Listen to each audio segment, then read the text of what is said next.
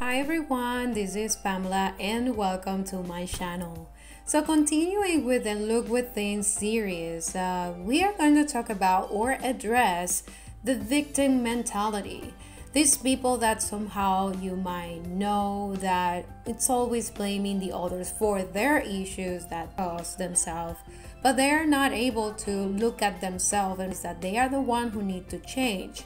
And that's why they keep repeating the same stories. It's just that they change the character of the people who is surrounding these same issues over and over again. So that's why it's so important to take the time to always observe yourself and try to look which are these things that you keep doing that doesn't allow you to grow as a person and improve your personal relationships. So how to recognize that you have a victim mentality? Recognizing a victim mentality involves being aware of certain thought patterns and behaviors. Here are some signs that might indicate a victim mentality. Number 1, constant blaming. You frequently blame others for your problems or circumstances. Number 2, feeling powerless. You often feel that you have no control over your life or the events that happen to you. Number 3, negative outlook. You tend to focus on negative aspects and assume the worst outcomes. Number 4, self-pity.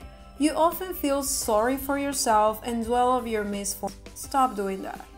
Number 5, reluctant to take responsibility. You avoid taking responsibility for your actions and their consequences. Number 6, complaining. You frequently complain about your life and feel that nothing for you. Number 7, comparing yourself to others.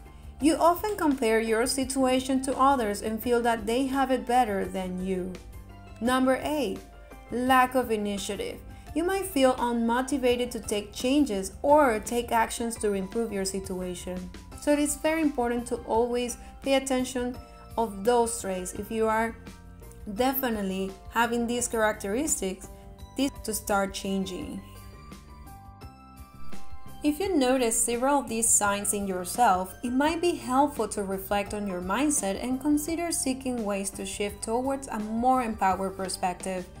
This can involve self-awareness, recognizing and acknowledging your thought patterns, taking responsibility, accepting responsibility for your actions and decisions, setting goals, establishing and working towards personal goals, positive thinking, focusing on positive aspects and practicing gratitude, and last, seeking support, talking to a therapist or counselor to work through these feelings.